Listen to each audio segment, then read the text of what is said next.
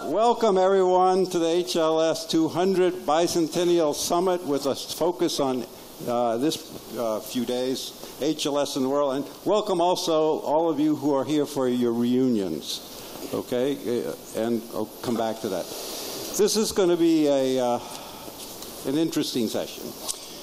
Last night, if any of you were at the opening long ceremony in Sanders Theater, any? Hands up? Yeah, okay. So you know that the focus of that was HLS in the world as expressed through the thoughts of 6 Supreme Court justices, and quite naturally, they talked about the relevance of their HLS experience to their role as judges, and in some cases their role as government lawyers, and then the video clips stressed the role of HLS in furthering the work of people who are in public interest, as well as criminal defense work, with a little bit of reference to the corporate world. Okay, no, that was good, right? But you know what? There's this world of for-profit business out there, and it actually produces most of the goods and the majority of the goods and services that contribute to human welfare, and also a lot of the funding, directly or indirectly, for the government's good efforts to produce public goods and redistribute in a wealth-increasing way, in a welfare-increasing way. So, you know, we got to look at the role of HLS in the business world. And we could just say, well, okay, Professor, focus on large law firms that keep businesses, corporations on the straight and narrow. I suppose somebody else is doing that. This is going to be about CEOs who went to Harvard Law School and other lawyer CEOs. Well, you say, why? All right, 3 prefatory remarks, real quick, I hope. 1, an anecdote in some statistics, and 2nd, about some ideas about why I found what I did, and 3rd, I'll introduce briefly our panelists. When I became dean, I was, some of you know, I've been here almost 40 years on the faculty, and for 14 of them I was a dean.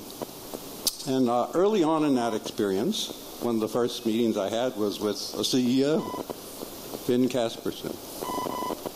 One of the second meetings I had was with another CEO named Bruce Wasserstein. I spent a lot of time with those guys over the 14 years and got them to make various contributions to the law school, and also got them to make the main commitments for the creation of this building during the quiet phase of the campaign that my successor dean finished so brilliantly, Elena Kagan. So I was kind of struck by this phenomenon as my development dean said, here, let's go meet some lawyers at law firms and some managing partners, but let's also go meet these other guys and gals who are CEOs. And it sort of took me aback. What does that have to do with being a lawyer? I said, you know, corporations can hire law firms, have in-house counsel. Why? It seemed like there were so many of them, very surprisingly large number. Now, at least after a few months, I told my development dean, is this just an optical illusion, or is it just because you want me to see all the guys and gals have the most money? They have more money than you know. And he said, well, let me do some research. A couple weeks later, he comes back. We looked at the backgrounds of the Fortune 500 CEOs currently. Guess what? More of them went to Harvard Law School than went to any single business school in the United States or elsewhere other than Harvard Business School and one other I will not mention. It's not down in New Haven. Yeah. And many more went to Harvard Law School than went to any other law school anywhere.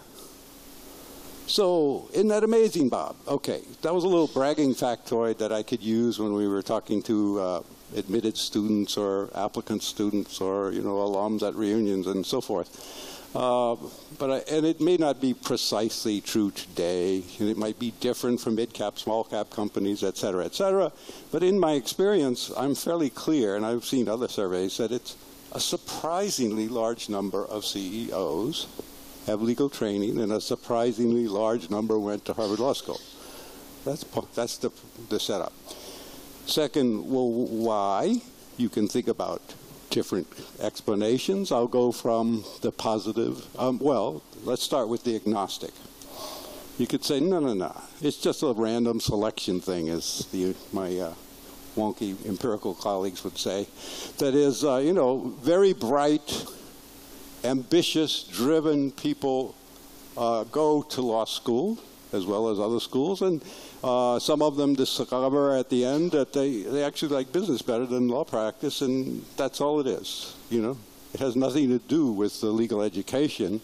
It's just, some of them like business, and they're ambitious, and they are selected, and at some point they realize they want to do that. So it's, neither here nor there. It's agnostic.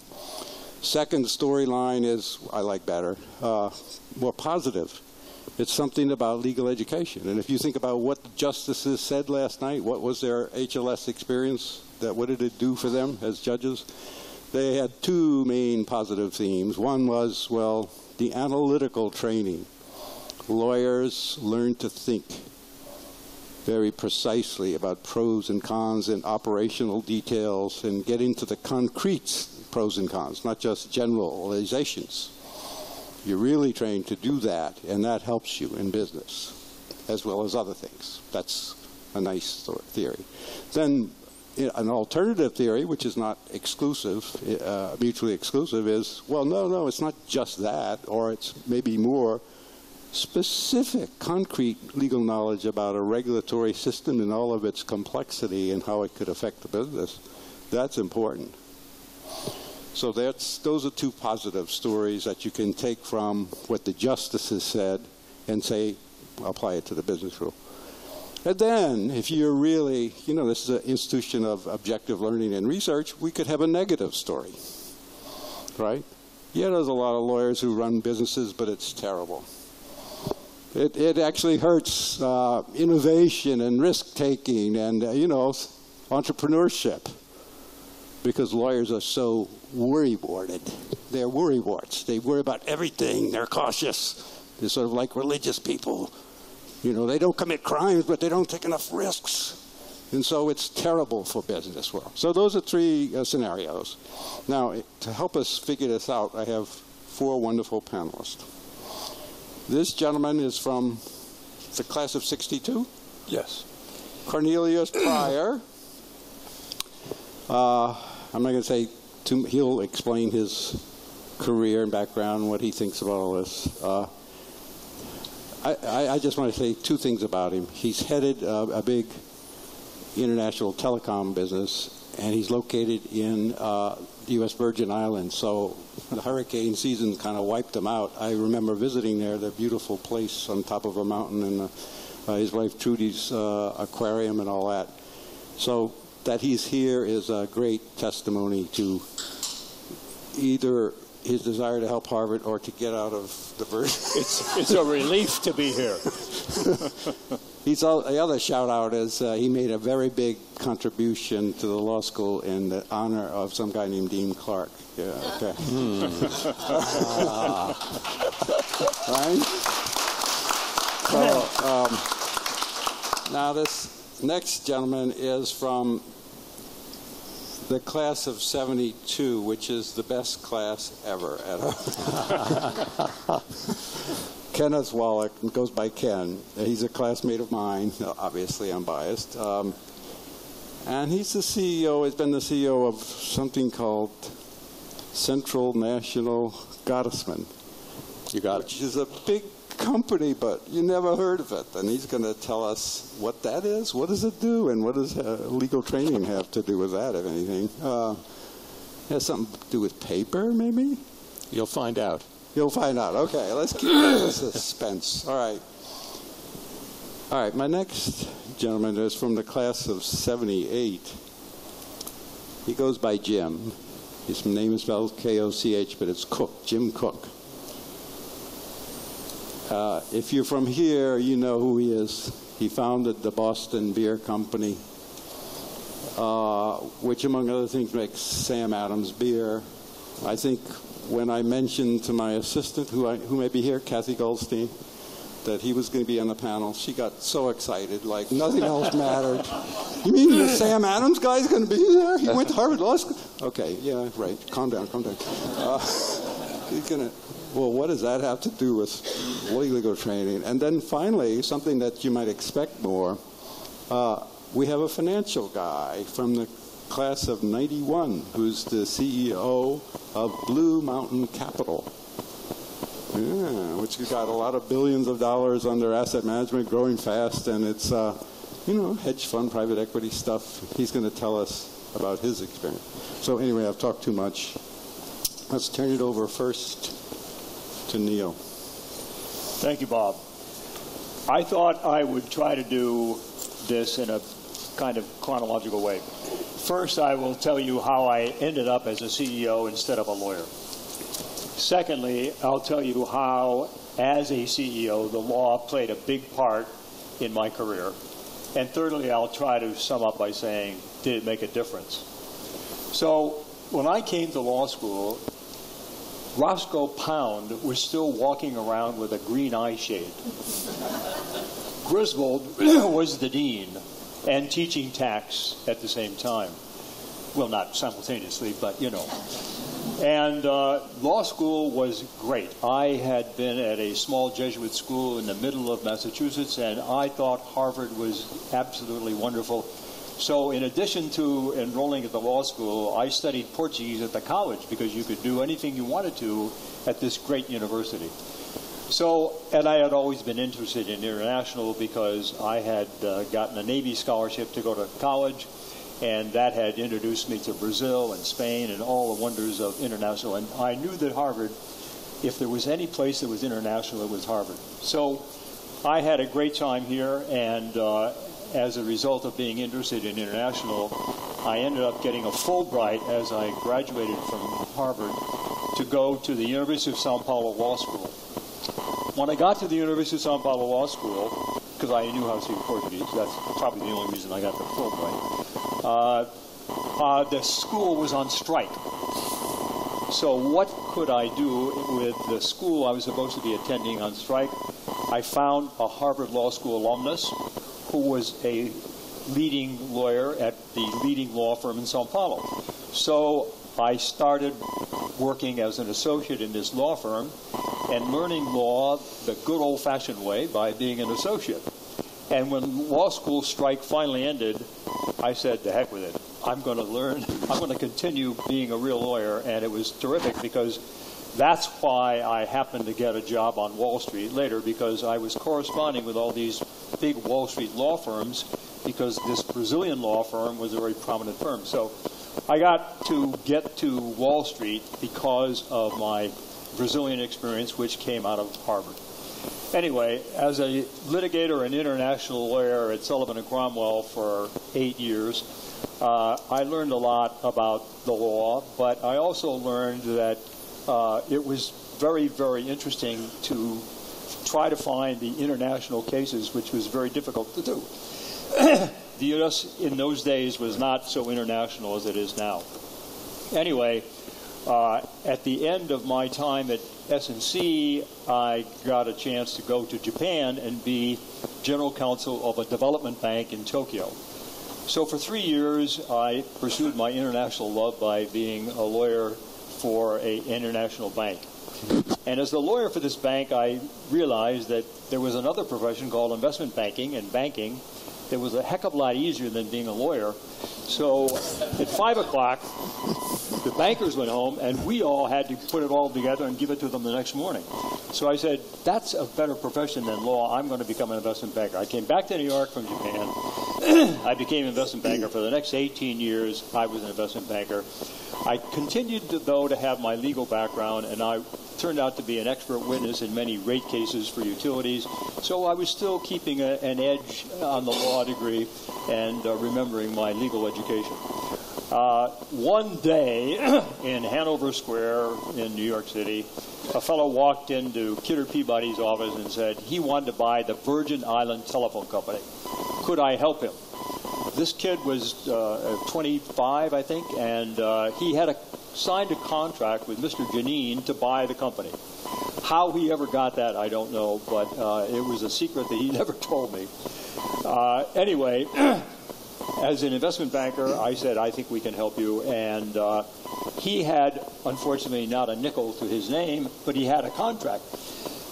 So General Electric had just bought Kidder Peabody, so I had a few nickels. And I said, okay, you can't do this without some equity. We've got to put in some equity. So together, we put in $1 million and borrowed 85, thanks to E.F. Hutton, if any of you are old enough to remember that. E.F. Hutton was listening, and they gave us the $85 million we needed to buy the company. So 2 years after I got to the Virgin Islands, there was Hurricane Hugo. And Hugo blew the telephone company down, particularly in St. Croix. It was flat. I had heard that there was something called the REA, the Rural Electric Administration, and I knew Wall Street had just squeezed everything they could out of Wall Street, so I went to the REA and borrowed $66 million to rebuild the telephone company. So again, knowing where things are and doing research was part of it. Okay, then we had this company had blown down, no telephones.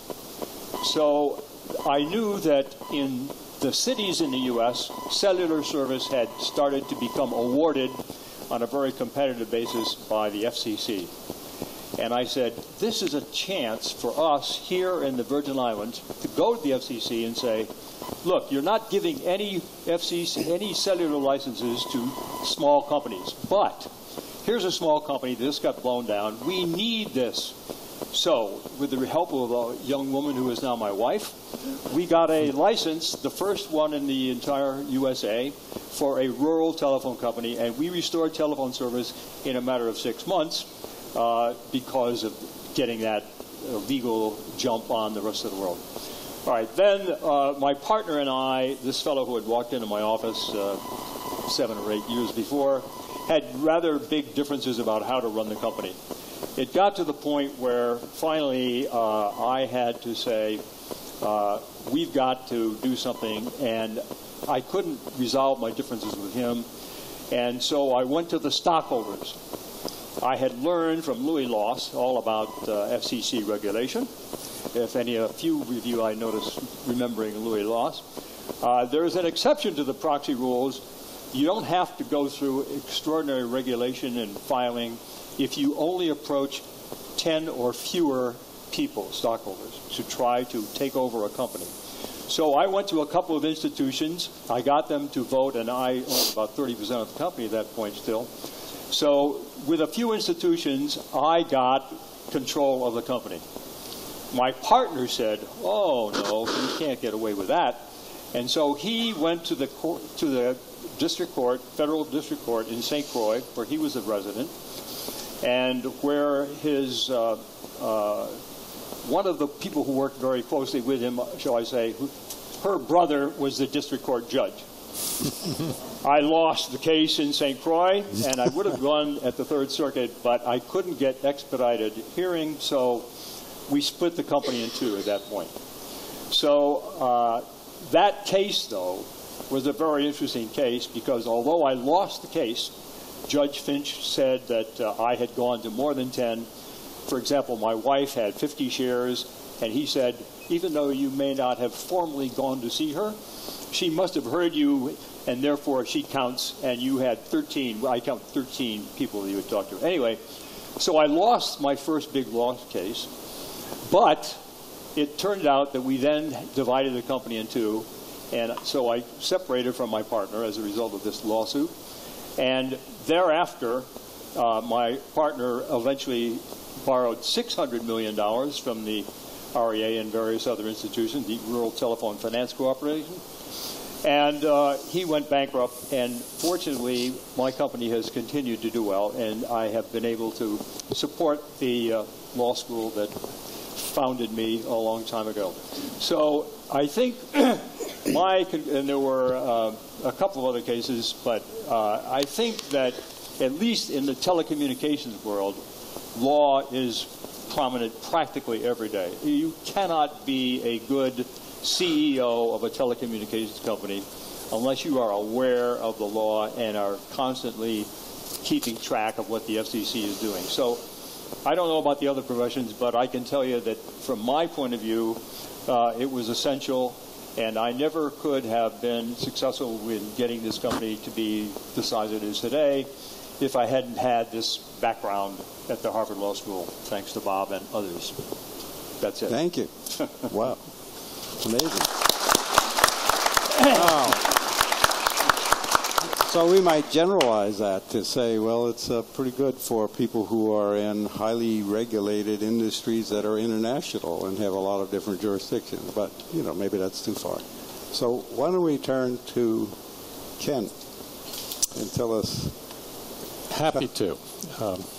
I have to say that I haven't been a active alum in the law school, not having practiced law for nearly 40 years. So when I got the call and then I discussed this with you, it was quite a challenge because I hadn't really thought much about the impact of Harvard Law School in my career. But I'm happy to say the training I got allowed me to do that, to think about it and analyze it. So there's some good things and some not so good things. But first, I'm the executive chairman of a company called National Gottesman. I was the CEO for 17 years and became executive chairman in 2015. The company was founded by my great-grandfather in 1886, so I was actually the fourth generation to lead the company. So for the younger people here who came here hoping to figure out how to be a businessman and a CEO, I can tell you being an owner is a big step up.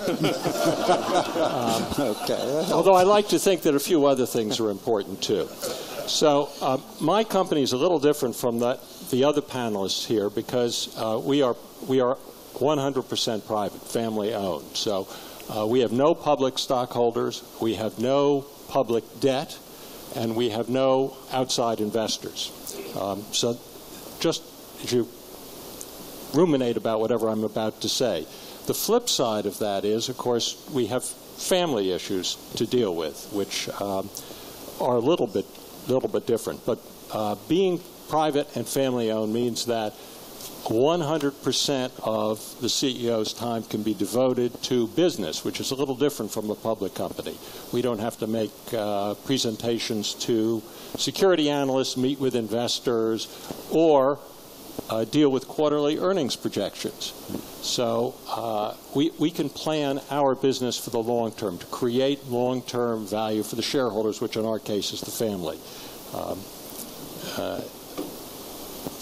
The third difference that I should mention is that we are a B2B company. We don't deal with consumers.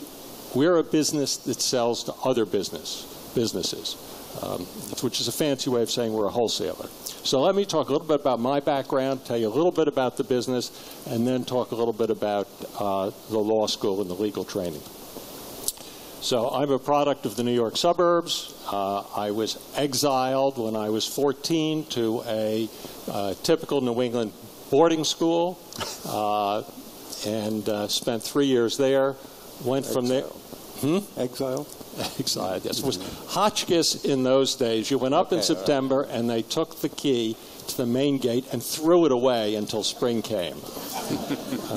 I think it's a little different now. So I went from there to Harvard College, where I was an English major, and went directly to the Harvard Law School, which a lot of people did then. I don't think people do so often now. I graduated in 1968, I graduated from college in 68, went to law school, graduated in 72 after having taken a year off because as many, if they're classmates here, many of us had to deal with the military. This was the days of the Vietnam War. There were no more graduate deferments, and I enlisted in the Army Reserves. So I did that, which, by the way, was a wonderful experience. Those were the days before a volunteer army when you had to deal with the draft. But that's for another subject.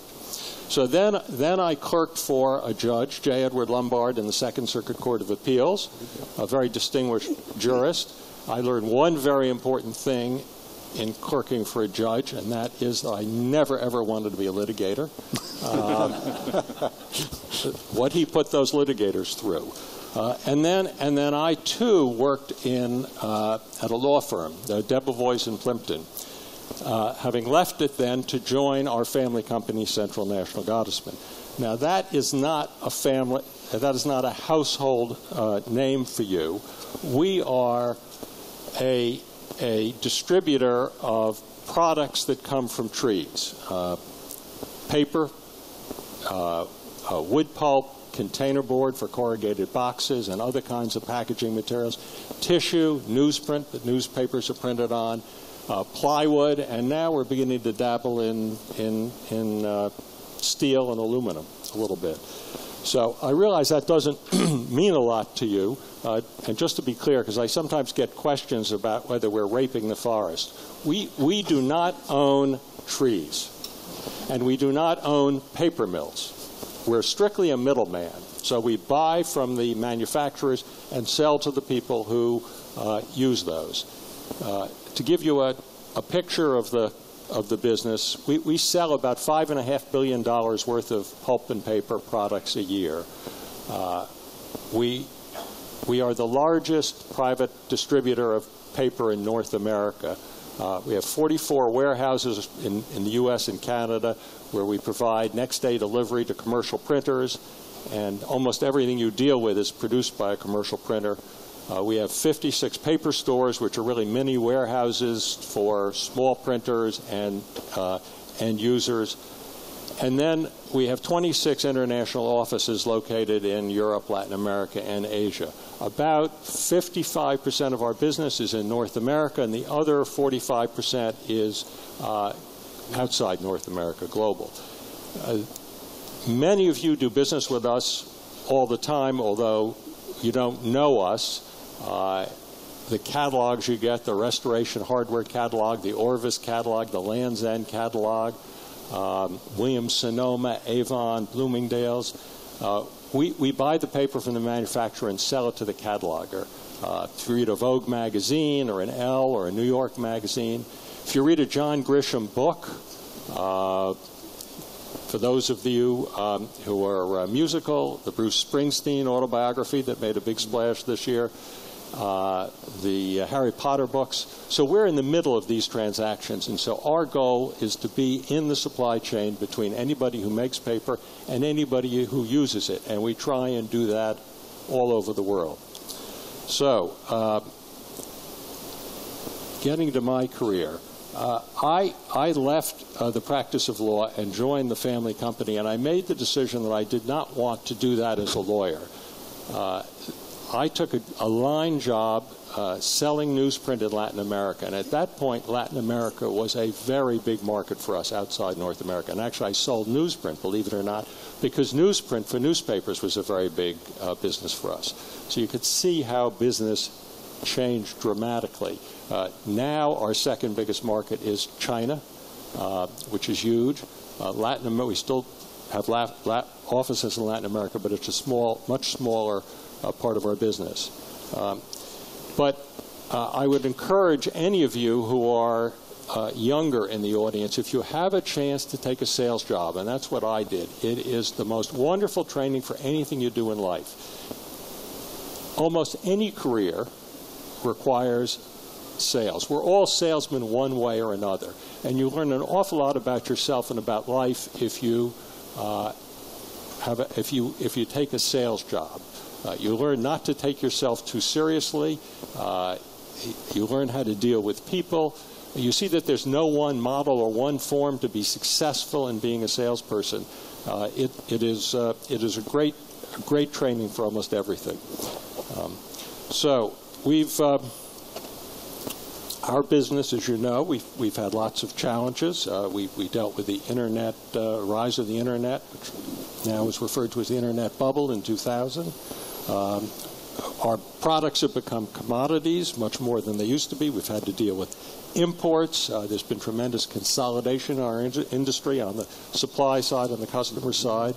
And, of course, what you're all familiar with, which is the secular decline in the demand for paper. But interestingly, there have been some trends that have been very helpful for us, which you might not think about.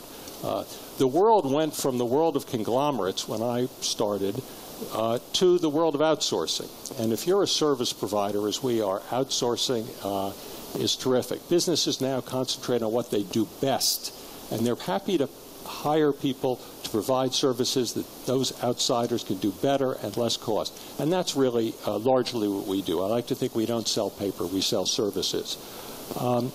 2008, the financial crisis, was a tremendous opportunity for our business. So many of the smaller, the medium-sized merchants that we compete with here in North America were facing a declining market, less and less paper being used. And I used to tell them they were sitting on depreciating assets, but nobody believed me. The financial crisis in 2008 did a better job of convincing people they did not want to be in the paper distribution business than I was ever able to do.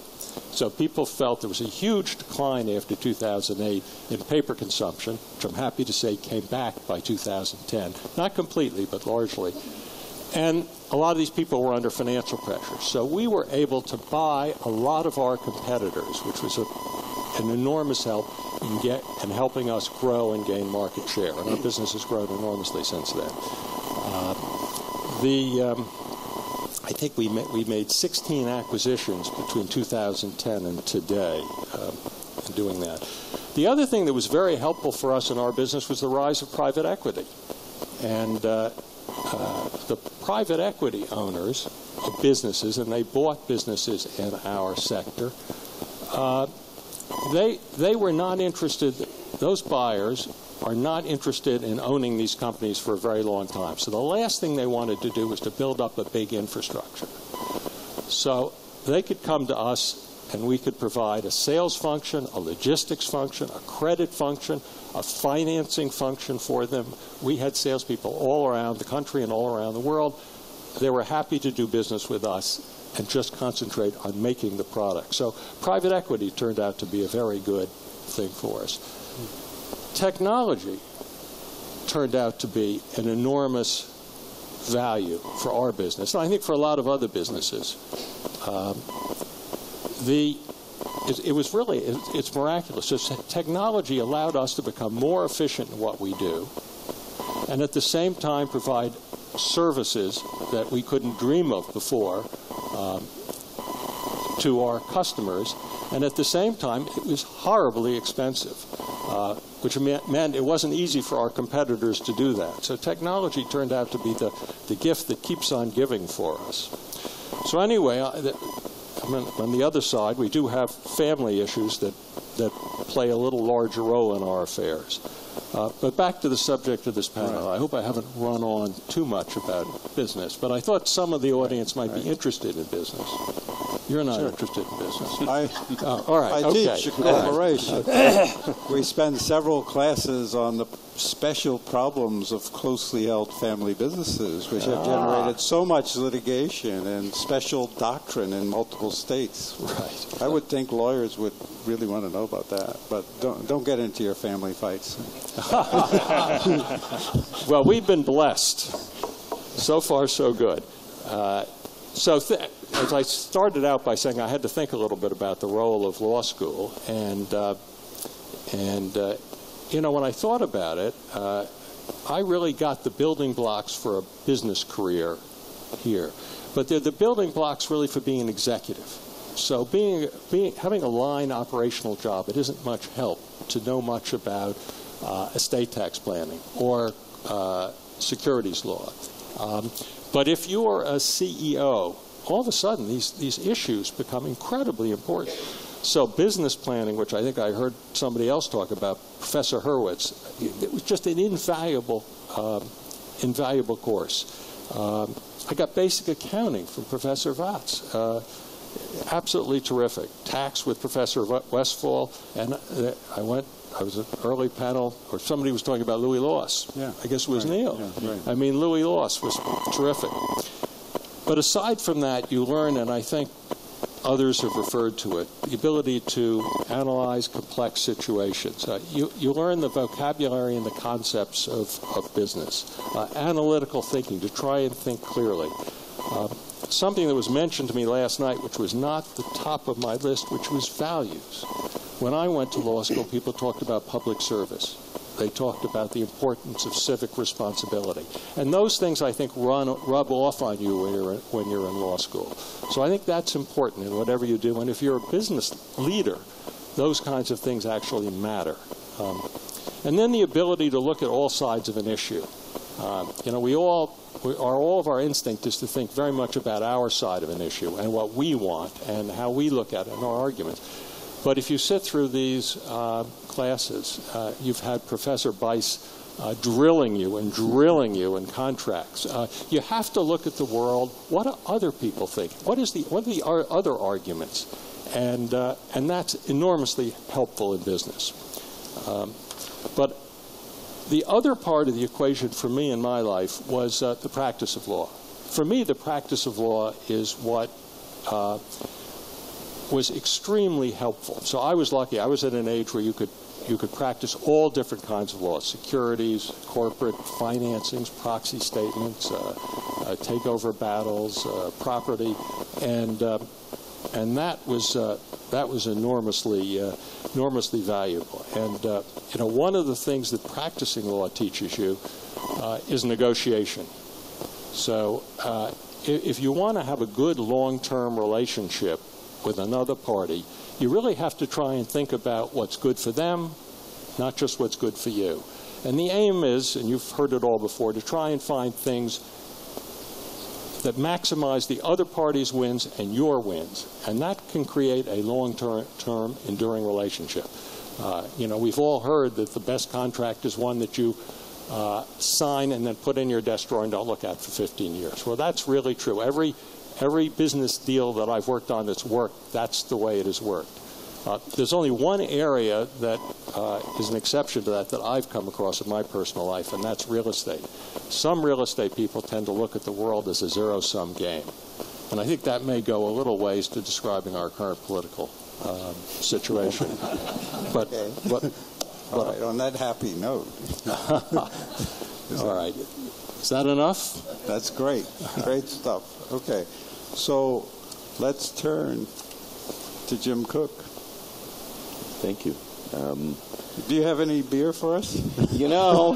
I meant to bring it because I'm really boring when I'm sober. So I apologize. I'll try to pretend. I got something brewed, but it's not beer. So unfortunately, so I'll try to pretend I've had a beer and maybe tell a little bit of my story. I came to Boston and Cambridge to go to college in 1967, in what were crazy times when, if you flunked out, you ended up in the infantry in Vietnam because your local draft board didn't like Harvard people, and so it was Harvard was taken over. I guess in my 4 years, we only had exams 2 years because they were canceled. The other two, it was kind of a crazy time, and at that time, Ralph Nader was a big role model, I think, for people as a lawyer, and applications to law school were quite high. The best and the brightest were coming to law school, and I had the totally mistaken notion that law school was part of sort of a continuation of a humanistic liberal arts education. And then you had a mistaken idea about that. Very mistaken. And I came here and I realized it's a trade school. This is like taking shop in high school.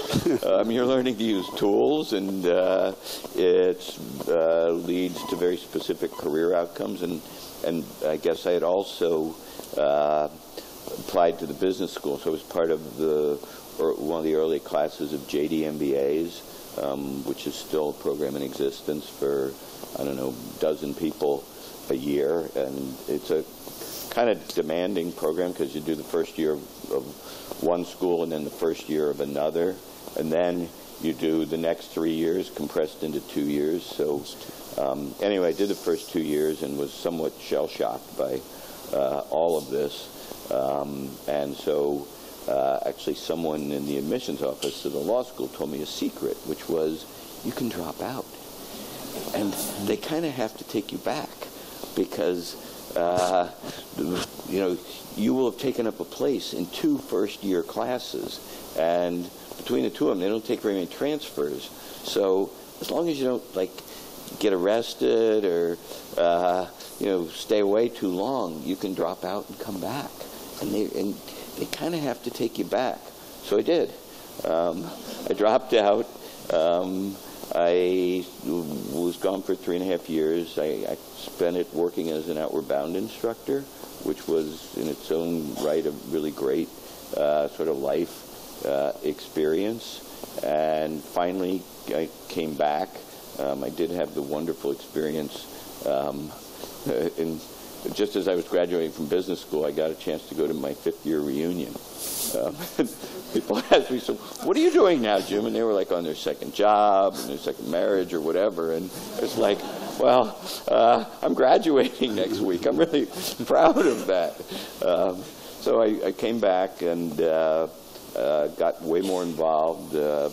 Actually helped start the Harvard Environmental Law Review, which is still a premier publication in its field. And finally graduated, decided that I really didn't want to be a lawyer. And because it just, and I had a choice, which was unusual. And so I had a terrible time getting a job at a law firm. I got turned down by significant law firms in most of the major cities of this country, and the only job I had was a sort of 2nd-tier law firm in Seattle for $18,000 a year, because law firms didn't want to hire people with an MBA because you, as one of them explained to me, well, if you got an MBA, you have options. You could leave. We don't want people who have options like that.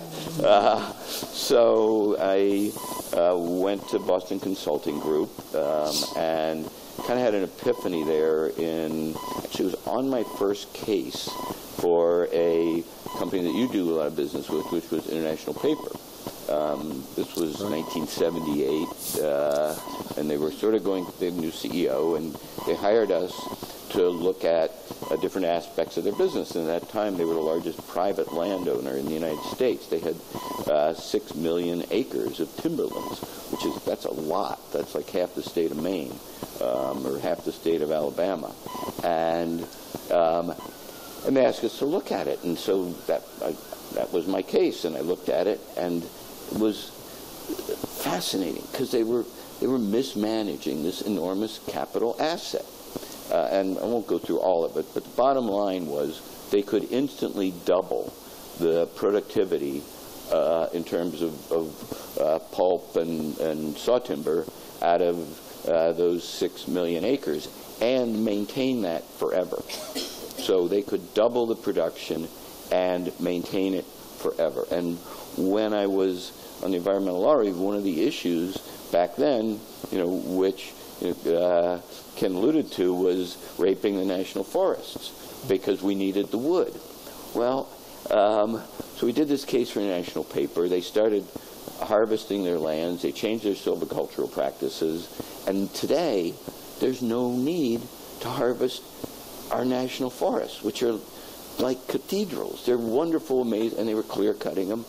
And what occurred to me is, one of the things that drew me to Seattle was the firm allowed you to do pro bono stuff, and I could litigate for the NRDC and the Sierra Club to keep them from clear-cutting all those beautiful forests out there. Now, I could have spent my whole life fighting, the timber companies over that practice, and we'd still be litigating, and they'd still be, clear-cutting national forests. But by going into business and finding a win-win, that issue totally went away. There was nothing I would have done in my career as a lawyer that would have produced the benefit that we were able to produce by improving the efficiency of a significant business. Nothing.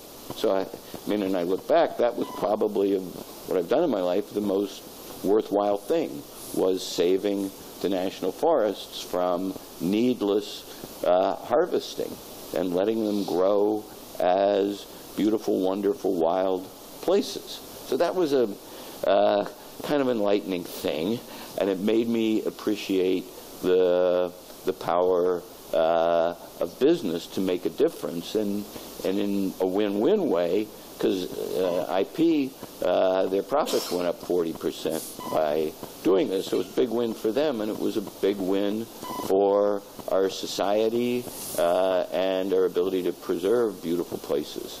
So I spent 6 years at Boston Consulting Group and was a manufacturing consultant there, helping people run their factories better. And after 6 years, I got to a point where, I wasn't just doing business problems and helping people and solving things. Instead, I was learning to be a consultant at that point and sell cases and manage cases and help run the firm and administer. And I thought, all right, do I want to be a consultant for the rest of my life? And the answer was, no, I don't. And I said, okay, and the rest of my life begins tomorrow. So I went in and I gave him my notice. And I didn't know what I was going to do, but I knew that I didn't want to be a consultant, and I would find something. I mean, those 3.5 years at Outward Bound certainly taught me a lot of self-sufficiency, confidence, just don't worry. Things are going to be okay unless you make really stupid decisions, and usually multiple of them. And so I cast about for what to do, and this was 1983-84, and the U.S. beer landscape was a wasteland. There was no good beer here in the United States. When people wanted a good beer, they turned to an import, to German or English or Australian or Canadian beers, and everybody made fun of American beer. There was this really annoying joke about why is American beer like making love in a canoe. I don't see anybody chuckling. Somebody must know the punchline. I don't. That's it, because it's fucking close to water.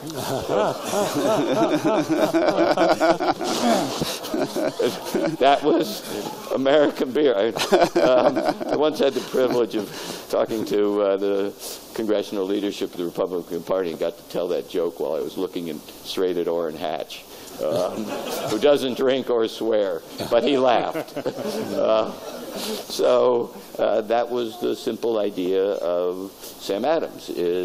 My dad had been a brewmaster, and my grandfather and my great-grandfather and my great-great-grandfather had all been brewmasters, so I knew a little bit about beer, and I knew I could make great beer here in the United States, and I could give it to people fresh, so I could put in front of an American beer drinker the best glass of beer they could get in this entire country.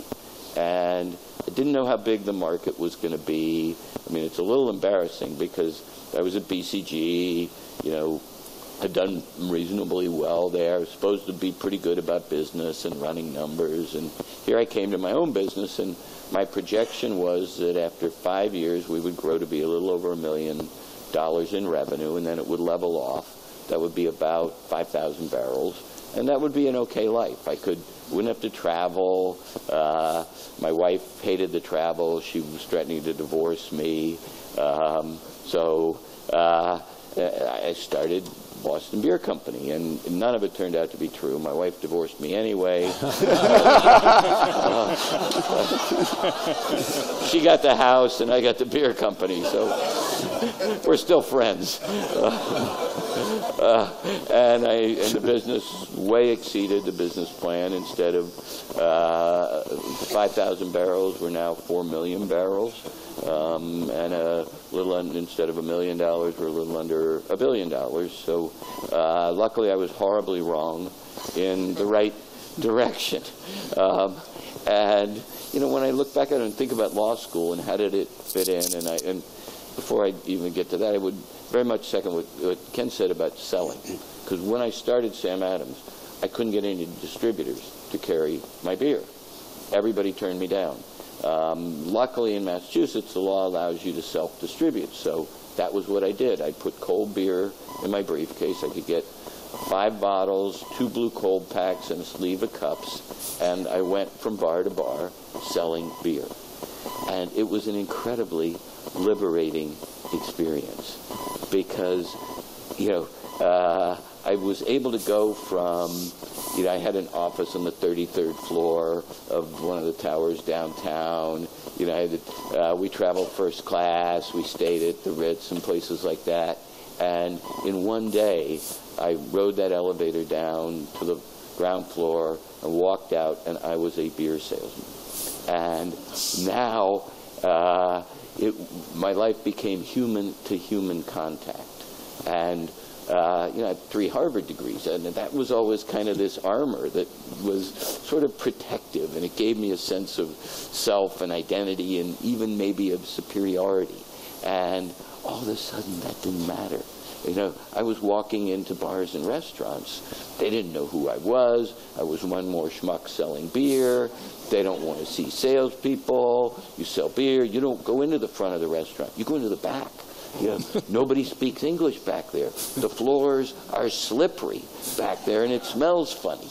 But that became my world, and that liberated me from all of these things that keep us, with our nice incomes and clothes and, great educations and privilege, keep us away from the rest of humanity. And now I needed them. My self-esteem was in their hands. If they told me they didn't want my beer, it tasted like crap, and why was I doing this stupid thing, and get out of my bar, which occasionally happened, that was very, that damaged my ego. And so all of a sudden I was very vulnerable, and it was great. It was one of the great things. And you learn to respect selling, because here at Harvard, selling is a debased skill. To this day, Harvard Business School has not a single course on selling. And you just heard how important it is, and everybody in business will tell you that. Right. And Absolutely right. To this day, and I've had arguments with your fellow Dean Nitton and his predecessors, they still won't do it. To them, selling is like something, for they people. have courses in marketing, but well, that's exactly right. That's exactly. I have to. I was giving a talk at Harvard Business School about exactly this, and there was this annoying kid who kept talking about, well, selling's just another form of marketing, and marketing's what really drives products, and that's why we learn marketing here. Well, wait. You brand too.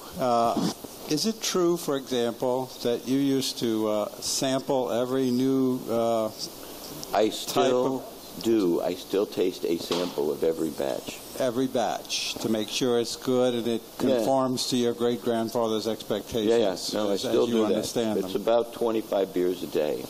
I now understand why he has the hoarse voice. But I can't leave the marketing comment because it's what makes me crazy. Because this kid kept telling me about how selling, and I got it. It's not the same as selling. Just part of marketing. And then and he said, what's the difference between marketing and sales? And you know how we all have kind of a little devil that sits on our shoulder and it whispers things to say, and usually we don't say them because that's a good idea, but the devil whispered into my mouth and I said it. So he said, what's the difference between marketing and sales? And I said, I'll tell you what's the difference between marketing and sales. It's the difference between masturbation and sex. One of them you can accomplish all by yourself in a dark room and think you're making a difference. The other requires all the fury and mire and muck and complexity of human-to-human interaction. And which do you think is more gratifying? So that's... Okay. So if you had it to do again, would you go to law school? I did. You're glad. Well, I just want to hear something positive. Interesting. I will. I'll say two things. Because you raised a very thoughtful question in our phone conversations. I was trying to think. I never even took the bar, I'm not. I went in. I didn't pass it, but what I did get here is a sort of very fundamental thing is the approach to knowledge that Harvard Law School has, and the case study method has, and the common law itself has, which is a very interesting, somewhat unique approach because it teaches you to think rigorously, very rigorously, and logically and analytically about a kind of knowledge which is not rigorous and fixed. It's not like Aristotelian knowledge, which is, necessary and universal and certain. Our knowledge, the law and in the common law, is the same in business. Everything is, it's contextual and it's conditional and it's probabilistic. And that fundamental approach to knowledge and to figuring things out is fundamental to business and fundamental to creativity in business and entrepreneurship. Everybody here is entrepreneurs who's kind of made their own way, brings that skill of looking at a world which is conditional and probabilistic and contextual. And that's how we find our solutions. It's good. So I got that like the analytical from law school. Right. And one last thing which I would say to the students here, which is, and it bothers me a bit, when all of us were here, roughly, I think 85% of the graduates went into the law in one way, shape, or form. And that number hasn't really changed in 40 years. However, the rewards for the law versus the rewards for business and the things that people up here do, and I know people in the audience who went here and then went into business and had amazingly rich, interesting lives. The rewards for being a partner at a law firm 40 years ago were really good. It was tenure, you made good money, you got paid equivalent to a CEO, to a Goldman partner. They were kind of equal. That's totally changed in 40 years. Totally.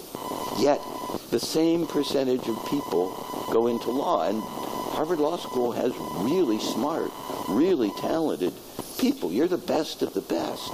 Yet, you are making your career decisions based on something other than logic and rationality. Otherwise, that ratio would have changed. Okay. All right. But I don't know. Okay. You said you wanted a discussion. Right. All right. Well, logic, rationality. Yeah. Okay. Why don't we turn? To our final. I drew the short straw. It's no fair. I got no canoe stories. I got no good metaphors for marketing versus sales. Yeah.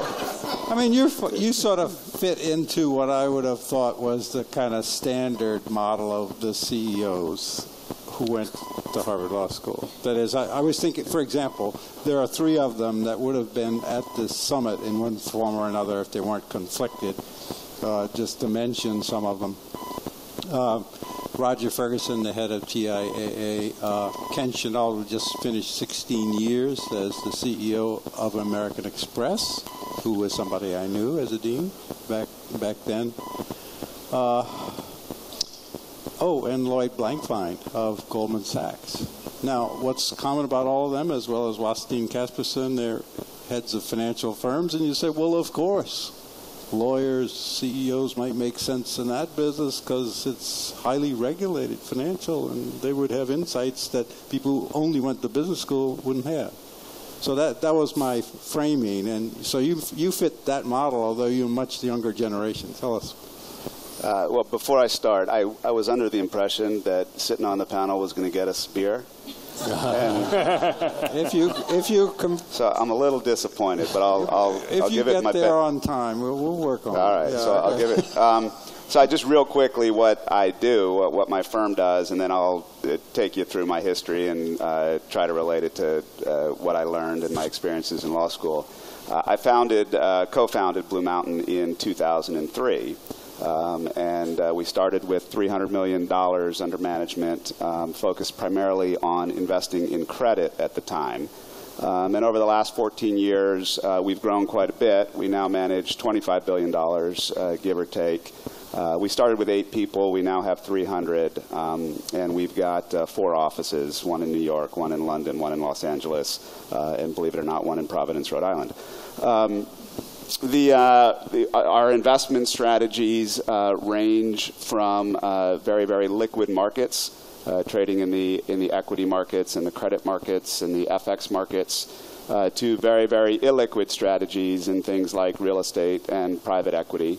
And our approach to investing ranges from the very, very human-dominated strategies, where negotiation and game theory is very, very important, to very machine-dominated strategies where people are involved in buying data and writing algorithms, but then they instruct machines on how to invest. So we've grown over the past 14 years to a fairly diversified and scaled asset manager. If we wind back of my history, I grew up in a small town in northern Arizona called Flagstaff, and didn't know anything about finance when I grew up there. And my analog to the sales story is probably the most influential job I ever held, or influential series of jobs I ever held. Started out in middle school when I was a busboy at a restaurant. And I worked at that same restaurant all through middle school, high school, and the summers in college, and worked my way up to be a waiter, which was a great honor, having started out as a busboy. And when I reflect on where the job in which I learned the most, and there's some selling aspects to it, but it was really working in a restaurant. And the reason I've decided that was the most influential job is the core skills are, number one, you do a lot of things at once. Number two, you got to do math in your head really, really quickly. And you got to be nice to people no matter how much they piss you off.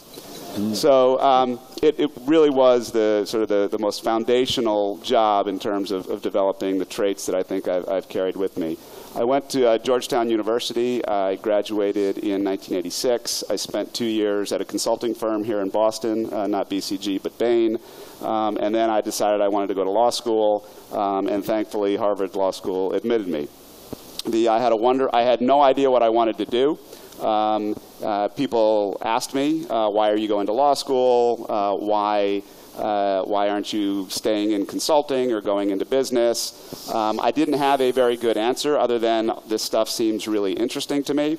So I would make stuff up, like saying I wanted to be a constitutional lawyer, which was only partially, it was one of the things that seemed interesting to me. And then something surprised me, which was in the first semester, I loved my 1L year. Yeah. Then the first semester of my 2L year, I loved a course that I never thought I would, which was tax law. And I had tax law with Louis Caplow.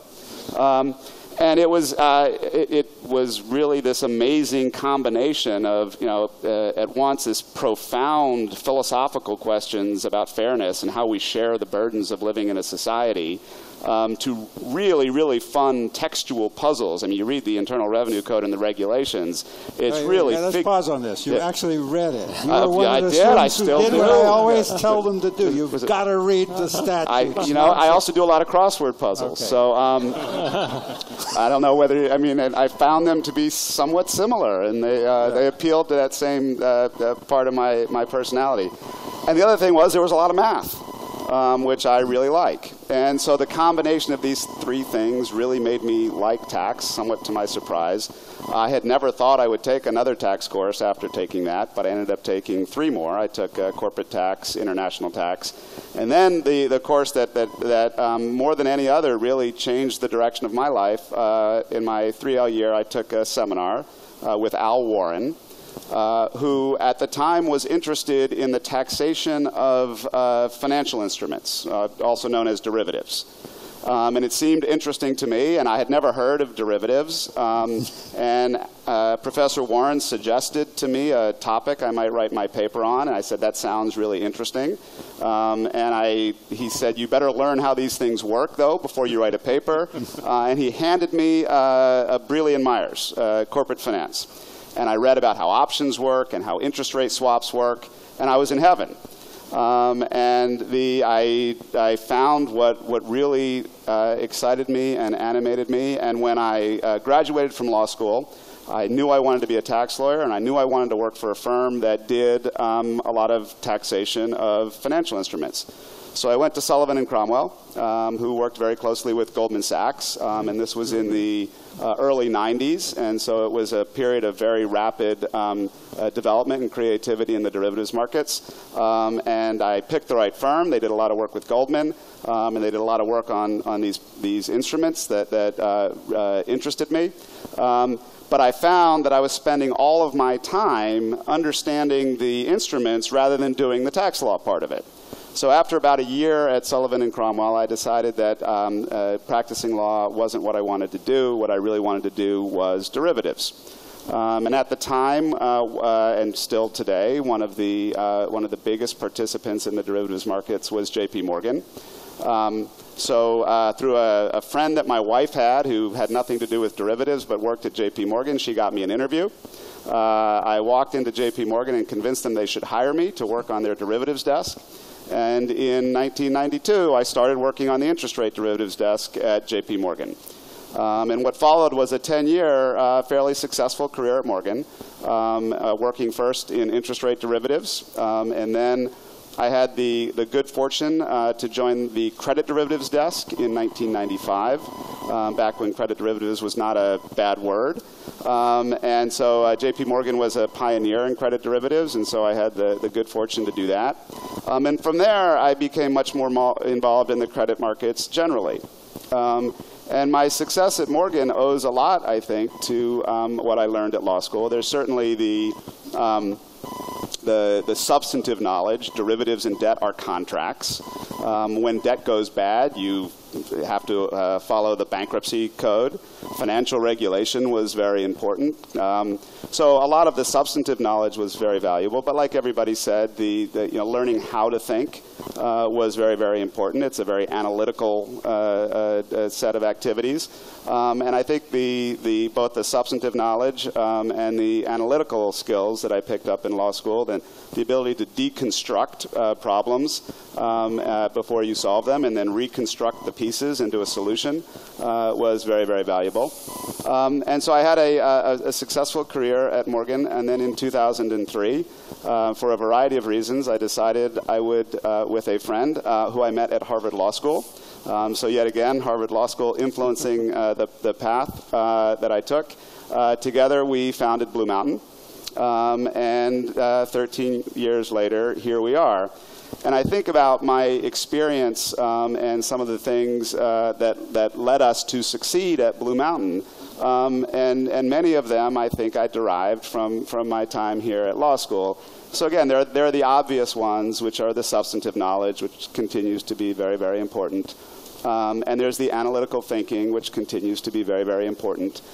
Decision-making and making good decisions. Being in business is a series of decisions. You make some good ones, you make some bad ones. And if you can make just a few more good ones than you make bad ones, then you win. And one of the things that Harvard Law School teaches you to do, I think, is make good decisions. And it's about listening to all the facts. It's about having an open mind. It's about good decision-making process. So that was very important. How we structured the firm. We knew we wanted to be a partnership. We knew we valued collaboration and joint decision-making. People will ask me often, what is the most influential courses I took at law school in terms of my career. And I always start with the tax story because I never would have done it if I hadn't loved tax. But one of the surprise answers I give is con law. The thinking about how we structure the governance of our firm Of course, we're not structuring a country, and we don't have a constitution. But a lot of those principles we think about in how we've structured the firm. I think about my job I was an investor almost exclusively in 2003. There were only 8 people. I'm now much more of a leader than I am an investor. And being a leader, a lot of it's about establishing a culture and promoting a culture. And a lot about culture, I think, is common law. It's understanding the context, making a decision for the context, enunciating a principle that led you to make that decision, but then recognizing that the next context might not be exactly the same as the last context, so extending the principle but to a different set of facts. And then doing that without appearing to be or without being arbitrary and capricious. If you want 300 people to follow you, they need to know your reasons for making decisions. And so I spend a lot of time giving my reasons for making decisions, whether that's a reason about why somebody got promoted to partner or didn't, or it's a reason about why somebody got paid more or less, or it's a reason about a business that we invested in or a business that we divested in. People want to know that the leaders are not acting in a way that is arbitrary and capricious, and that's about giving good reasons that extend over time. And then the final thing I'd say is a lot about, at least my job being a leader, is about imagining the future and envisioning the future. And I think that when I think about the traits that I have now that help me a lot there, one of them is seeing patterns and using analogies. And that's a lot what we do in legal reasoning. And so I think that skill, that ability to see analogies and to see patterns and to relate one set of facts to another set of facts has been one of the things that's helped me to develop a vision for the firm. So for me, for all those reasons, I wouldn't have achieved what I did without the law school. Thank you very much. Okay.